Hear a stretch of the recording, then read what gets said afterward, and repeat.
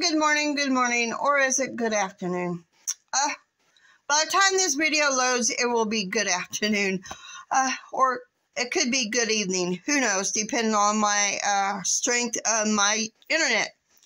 Anyway, this is Lou Ann and with Berryrock Crafts, and this is Crochet Thursday. So I thought I'd show you what is going on in the crochet land here. Here is my Christmas Blossom Afghan. I do believe that is what it's called. Double check. Yeah. And it is in the Quick and Easy Crochet winter 1985, 86. This is what I got done. These squares right here are already done. I still need to make these squares and do these little side triangles and the ones on the bottom right here. Oh, and there is my needle.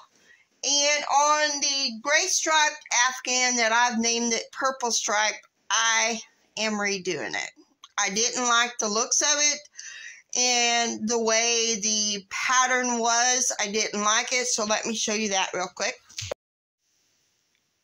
It's still using the same of the purples, and I'm still using some of the stitches that was in the gray striped Afghan, but I want it to be like a dark purple, a light purple, and then dark purple. I wanted it to be like that instead of having, you couldn't tell the differences in the colors.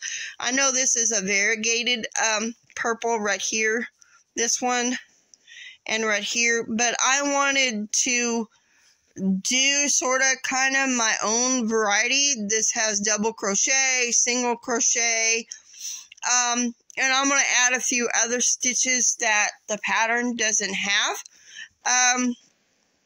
but I thought I'd redo that, and I will be doing the gray and red and white to indicated for the pituitary. I am not working on that right now. I want to get the Christmas Blossom Afghan done first so I can use this red, because this red is cheaper because yarn has gone up at Wally World. I know the red, the Walmart brand red and the white.